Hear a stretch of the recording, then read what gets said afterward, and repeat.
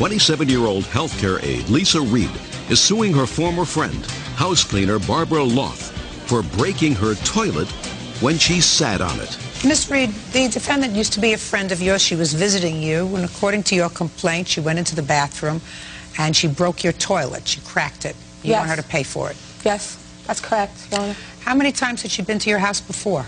A whole bunch of times, like 7 or 8. Where on the toilet was it cracked? Down the side. How do you think she did that? She must have fell on it. Fell? Fell on it. She must have fell back, sat on the toilet. But you don't know. I'm positive she's the only person that used the bathroom that night. No, listen to me.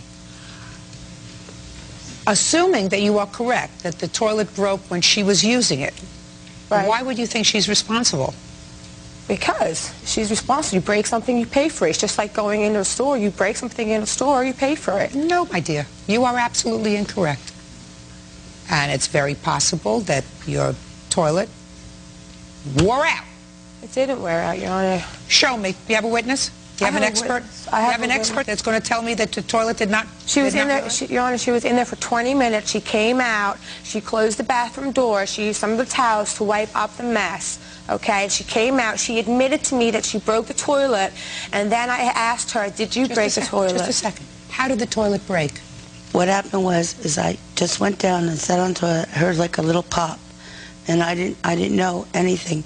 All I want to know is, did you fall on it? Did you kick it? Heck no. Did you hit it with a hammer? No.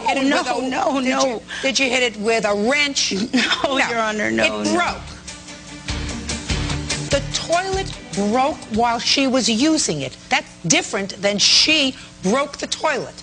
The toilet broke while she was using it. Do you understand? Thank you, Your Honor. She sat down on the toilet. I heard a big thump. We were all gathered around in my apartment. We were having... Reed, you're not following me. I agree with you. The toilet broke while she was using it. That doesn't mean that she broke it. And that doesn't mean that she's responsible for it. Toilets break. I had one just break in my apartment last week.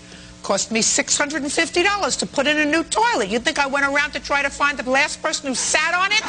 Be stupid. Grow up. That's all. Parties are excused. You may step out.